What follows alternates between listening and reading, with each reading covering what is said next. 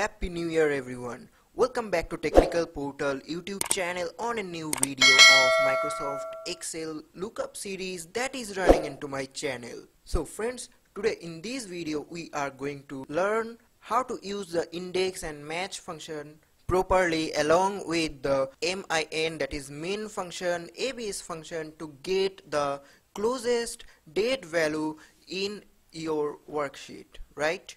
So here you can see that I have a sample datasheet, which link I will give you in the description box. Please check that. You can download it for free and practice it. So look at here, I just want a simple query, that is I have some of dates that are available into my database and I will put any data into this date cell and the closest available date will show me into this cell, right? So let me at first put any of the dates into this cell. So here we are going to use the function actually. To find the closest match with a lookup value and numeric data, you can easily use an array function. So in this example, I have to put my formula like this. Look at here carefully. Equals to, at first we need to use the index function here, type index. So at the core, this is an index and match formula, where match will locate the position of the closest match and feeds that position into index function. Then index will return the value at that position. So here I need to use the array. So what will be our array? Our array will be the dates are available into our database, right? Now we are going to use the match function here. So here it is asking for a lookup value. Now we are not going to input any of lookup value here. Instead we are going to use the minimum function here. So inside match, this expression calculates the differences between the lookup value in E4 cell. So what we need to get, we need to do now into the minimum function, we need to use the abs function. Now here again we need to select the dates available that are from B5 to B13 cell, put a minus symbol, then the cell reference number where you have inserted the desired date, right? Then close the double bracket, insert a comma.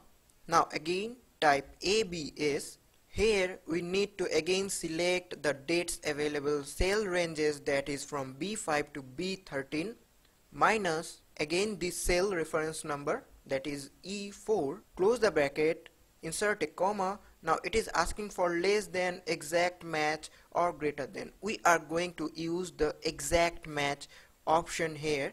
Now close the brackets. Look at here, I have opened two brackets, so I need to close two brackets. Now don't directly hit the enter button because this is an array function and we need to press the Ctrl Shift and then hit enter. Look at here, the closest date available of 2 May is, that is 6th March. That means as we do not have any other dates here, so it is showing it as like this. So if I change the date, it will show me like this, that is 27th February of 2020. That is the closest match date available into our database. So look at here what we have got. By this array expression we got an array result into our database. Then the abs function is used to convert negative values into positive. So these values represent the difference between the lookup value and the values in data. We are looking for the closest match, so we use the minimum function here to return the smallest value. In this case the smallest value is 1 and this becomes the lookup value inside the match. The lookup array is calculated in the similar way.